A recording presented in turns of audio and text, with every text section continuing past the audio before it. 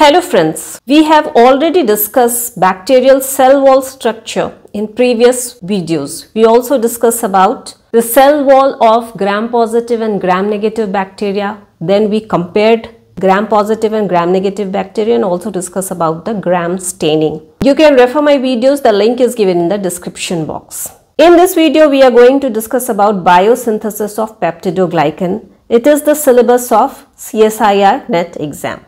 As discussed earlier, bacterial cell wall, it is the part of cell envelope.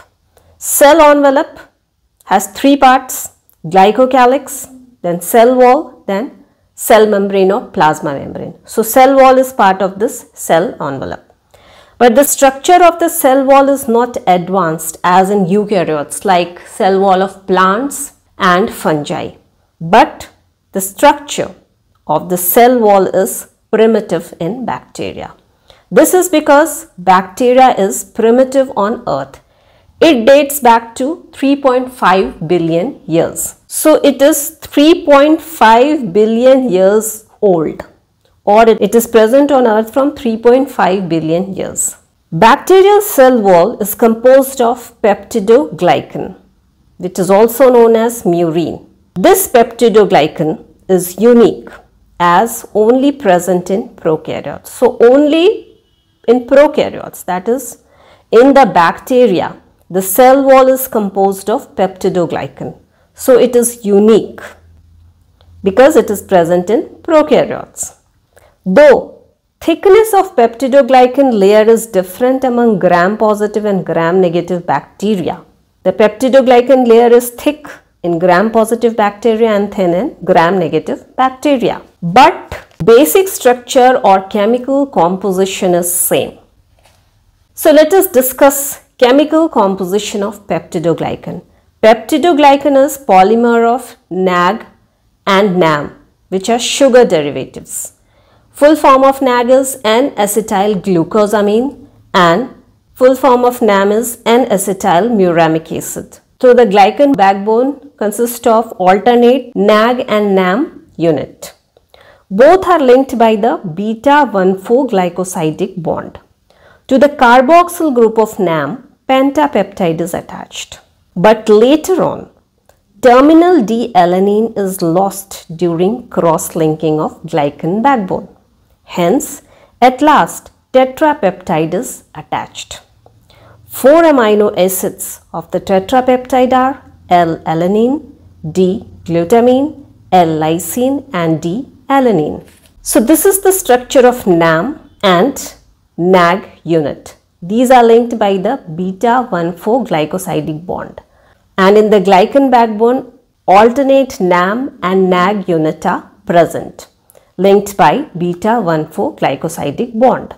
To the carboxylic group of NAM, pentapeptide is attached. Amino acids that are present are L-alanine, D-glutamine, L-lysine or diaminopimelic acid, D-alanine and D-alanine.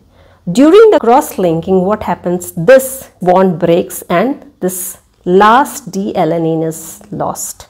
So now to the NAM, tetrapeptide is attached, which consists of 4 amino acids.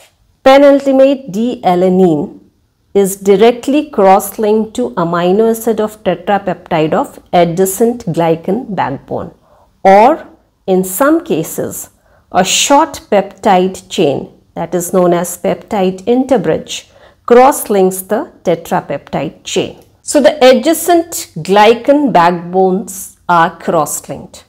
How this cross-linking occurs? Here, because the last D-alanine is lost, the second last D-alanine of this glycan backbone is connected to the amino acid of this tetrapeptide of the adjacent glycan backbone. Here it is diaminopimelic acid. And these are directly cross-linked. So this type of the cross-linking is known as direct cross-linking. In some cases, this last D-alanine of tetrapeptide of this glycan backbone is connected or linked to the amino acid of this tetrapeptide of the adjacent glycan backbone in this case L-lysine, by the peptide interbridge. And the amino acid present in this peptide interbridge is pentaglycine, that is 5-glycine amino acid is present. But the amino acid present in the peptide interbridge vary in different species of bacteria. It is not same in all the species of bacteria. This type of the cross-linking is not direct. So at the end, this is the structure of the peptidoglycan. It is a mesh-like structure. These are the glycan backbone.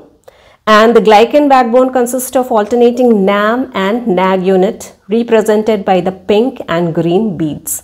These NAM and NAG units are linked by the beta-1,4 glycosidic bond. These are the peptide side chain attached to the carboxylic group of the NAM. And the peptide side chain of the adjacent glycan backbone are cross-link, known as tetrapeptide cross-linking. This cross-linking is either direct or by the peptide interbridge, which results in the peptidoglycan polymer, which is mesh-like structure. Now let us see stages of peptidoglycan biosynthesis. For the convenience, peptidoglycan biosynthesis is divided into 4 stages. First is stage 1. Site of occurrence is cytoplasm. So stage 1 occurs in the cytoplasm of bacterial cell. In this stage, nucleotide sugar-linked precursors UDP-NAM and UDP-NAG is synthesized. Glucose through several steps, that is by the multi-step reactions, is converted into N-acetyl glucosamine. Then to this N-acetyl glucosamine, UTP binds. UTP, it is the source of energy. One inorganic phosphate is used. Hence we get UDP-NAG. Then some UDP-NAG is converted into UDP-NAM. So in this stage we get 2 sugar-linked precursors of peptidoglycan, UDP-NAG and UDP-NAM. Then second stage. So the site of occurrence of stage 2 is cytoplasm. In this process, sequential addition of 5 amino acids takes place to the UDP-NAM. So 5 amino acids are sequentially added to the UDP-NAM. As a result, UDP-NAM pentapeptide is formed. So these 5 amino acids are sequentially added to the UDP-NAM. And then it gives UDP-NAM pentapeptide. This pentapeptide consists of L-alanine, D-glutamine, L-lysine, D-alanine amino acids. Then third stage of the peptidoglycan biosynthesis takes place in the cytoplasmic membrane. In step 1, UDP-NAM pentapeptide binds with bactoprenol. This bactoprenol is present in the cytoplasmic membrane and this forms lipid 1. In step 2, NAG from UDP-NAG is added to this lipid 1. This yields lipid 2. So this third stage of peptidoglycan biosynthesis takes place on plasma membrane or cytoplasmic membrane as bactoprenol is present on cytoplasmic membrane. UDP-NAM pentapeptide present in the cytoplasm binds with the bactoprenol and form lipid 1. This phosphate comes from UDP. Then in the second step, NAG from the UDP-NAG binds with lipid 1 and yields lipid 2. So this is lipid 2. Then lipid 2 is transported across the membrane by flippase. Then this lipid 2 is flipped out or transported across the plasma membrane by the enzyme flippase. Then this is added to growing glycan chain by the enzyme peptidoglycan glycosyl transferase. NAG and NAM pentapeptide is attached and bactoprenol PP is left. Then what happens? In this lipid 2, NAM pentapeptide and NAG is added to the growing glycan chain, catalyzed by the enzyme glycosyl transferase. And in this process, bactoprenol PP is left behind, or it is displaced. It is not added to the growing glycan chain. Then bactoprenol is recycled back to its original state by enzyme phosphatase. So this bactoprenol is recycled back to its original state or original form by the enzyme phosphatase, which removes this phosphate group. This is important because bacteria has limited supply of bactoprenol, and if it is not restored in its original form, then the supply of bactoprenol gets exhausted, which affects the peptidoglycan biosynthesis. Fourth stage or final stage of peptidoglycan biosynthesis, it occurs outside the cytoplasmic membrane. It is cross-linking of polymer. Adjacent glycan backbone are cross-linked through their peptide side chain. And this cross-linking reaction is called as transpeptidation. This is catalyzed by enzyme transpeptidase. Terminal D-alanine is cleaved from pentapeptide side chain.